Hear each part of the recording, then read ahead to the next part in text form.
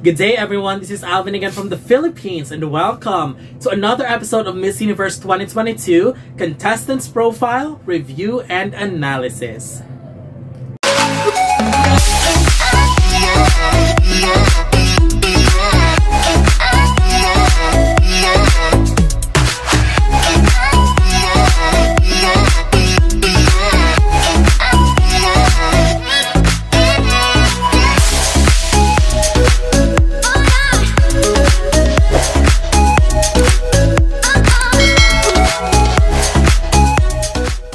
Welcome! So today we will be talking about Croatia's representative to Miss Universe 2022, and also please stay tuned because at the end of the video I will be adding Croatia on our current leaderboard so that we will be able to know where she lands on our current ranking so far in our list of favorites for Miss Universe 2022.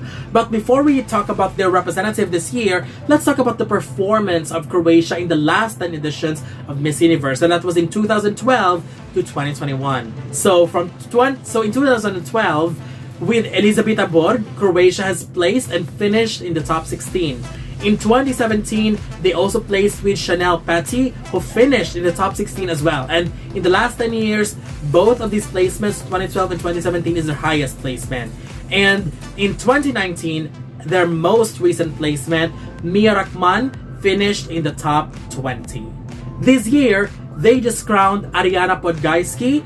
And before we continue, don't forget to follow her on her Instagram account, and which I will be posting at the bottom part of the screen, and it is at Arijana Podgajski, so that we could be able to follow her journey to the Miss Universe 2022 pageant. Now, Arijana is 19 years old and she can speak Croatian and English. For the national pageant, for her swimsuit, I actually like her. I think she is one of the prettiest candidates that we have this year. Very girl next door type of beauty, very sweet and innocent looking. And her figure during swimsuit round was great too. For her walk, it wasn't that bad at all. I actually think that it was good. I actually see some huge potentials for her to make it stronger and better. And if handled by the right team, she could actually deliver a very strong swimsuit performance. For the evening gown, I don't like the gown very much, but the positive thing about it is that the simplicity of the dress gave emphasis to her beauty. You don't need to focus on the dress anymore. All the attention goes to her stunning face. And in a way, it worked. As of now, I would consider Croatia as a real dark horse in the competition. And since I didn't understand the Q&A, I'm not yet sure at how she does in interviews. However, this is someone we need to watch out for because she can suddenly emerge as a strong contender or even one of the good ones anytime. Also, as of this time, her social media doesn't have much, so here's a shout out to her that hopefully she'll post more and give us more updates about her journey to the Miss Universe 2022 pageant. Having said that, Croatia is the 12th candidate that we have reviewed for Miss Universe, and here's my current ranking for Miss Universe 2022.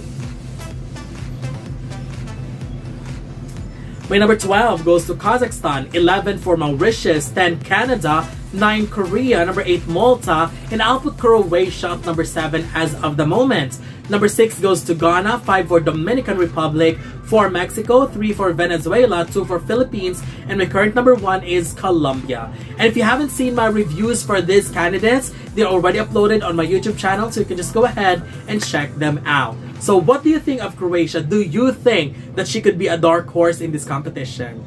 Don't forget to leave your comments below. Don't forget to give a thumbs up and share the video as well. And most importantly, don't forget to subscribe because you'll be seeing more of these videos in the future. For now, thank you very much and have a wonderful day from the Philippines.